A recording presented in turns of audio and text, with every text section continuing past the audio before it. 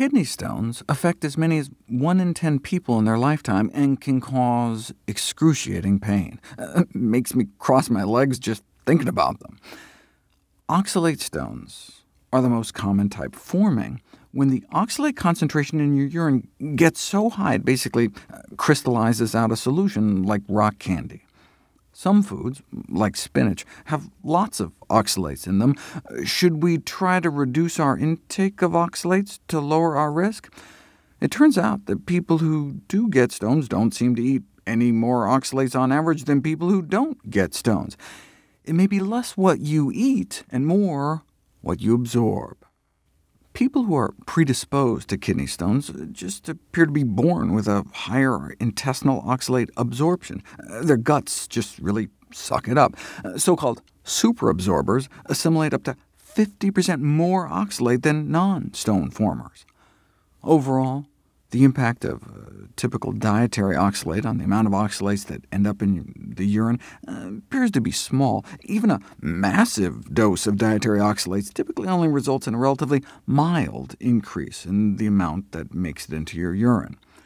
A 25-fold increase in oxalate consumption doesn't even double the concentration of oxalates flowing through your kidneys. So it's really more determined by genetics than diet. But still, until you get your first stone, how do you know if you're a superabsorber or not? Is it safer to just generally avoid higher oxalate fruits and veggies? People who eat more fruits and vegetables may actually tend to get fewer kidney stones. When researchers put it to the test and removed produce from people's diets, their kidney stone risk instead went up. Removing fruits and veggies can make your dietary oxalate intake go down, but your body produces its own oxalate internally as a waste product that you may have a more difficult time getting rid of without the alkalizing effects of fruits and vegetables on your urine pH.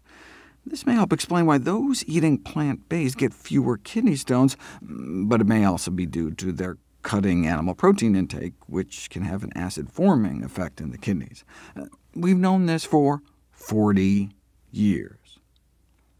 Just a single can of daily tuna fish can increase your risk of forming stones 250%. And even just cutting back on animal protein may help cut kidney stone risk in half. Surely there's some level of oxalate intake that could put people at risk regardless. There have been a few rare cases reported of people drinking green juices and smoothies getting oxalate kidney stones, though most had extenuating circumstances. This case describes a woman whose kidneys shut down after a 10-day juice cleanse, which included 2 cups of spinach a day. Normally, we might not expect a cup or 2 of spinach to cause such a violent reaction, but she had 2 aggravating factors. She had gastric bypass surgery, which can increase oxalate absorption, and a history of prolonged antibiotic use.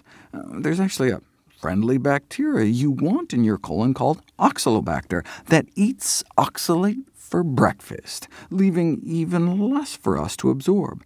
But it can get wiped out by long-term broad-spectrum antibiotic use. She still probably wouldn't have run into a problem, though, if she had used something other than spinach, or beet greens, or Swiss chard, the trifecta of high oxalate greens. Kale has hundreds of times less oxalates than spinach. She would have had to have juiced in excess of 650 cups of kale a day to get a comparable dose. So over those 10 days, more than 6,000 cups of kale.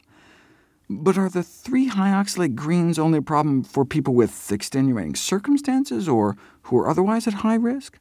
And what if you cook the greens? How much is too much? I'll answer those questions next.